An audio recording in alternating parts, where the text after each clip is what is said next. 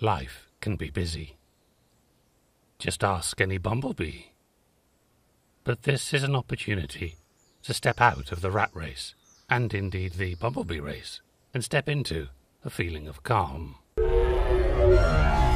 I'm Dr. Giles Poden, and you're coming with me.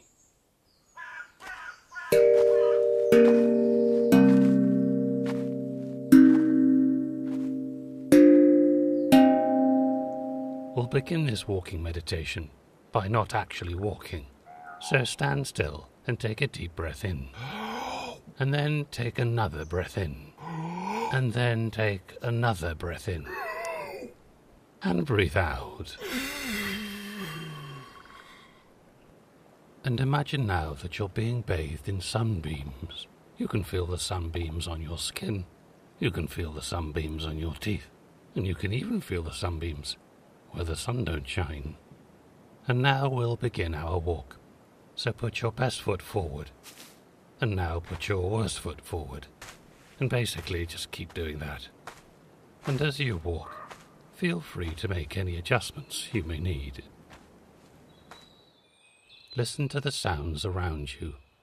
The wind up a tree's trunk, a caterpillar eating its dead friend, and the beautiful sound of chirruping birds.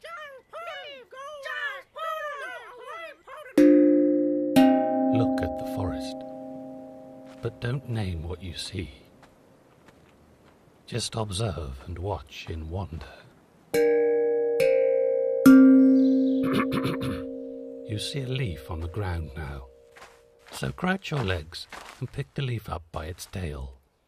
Consider the leaf, and now consider brushing the leaf over your face, and now consider giving your leaf a name.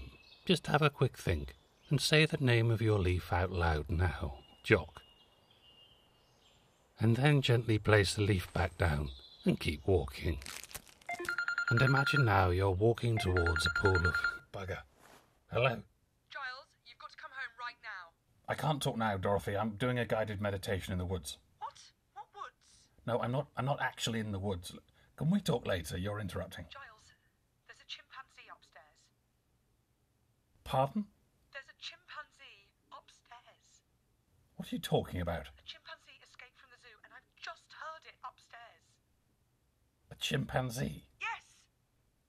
There's a chimpanzee upstairs? Yes! I'm waiting for the police now. Will you please come home and help me? Well, how did it get in? You left the bathroom window open this morning. Well, don't go blaming me. I'm not blaming you. I'm just asking you to come home and help your wife with a chimpanzee upstairs. I don't know what to do. Well, make sure you hide the bananas. You know what? Forget it. You're impossible. And don't let it get in the wardrobe. Hello?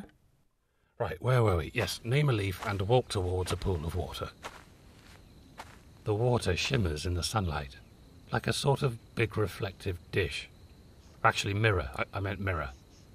And you're going to reach into the water now. And out of the water, you pull out a face. And as you look at the face, you realize who it belongs to. It's yours. This face symbolizes your public face, the pretend face that you put on to impress others. But nobody's impressed, so just drop your face and move on. And as our walk comes to an end, you feel calmer, more relaxed, and weirdly taller than when we first started. And the next time you're in the forest, look around, because you never know. I might just be in there with you. Namaste.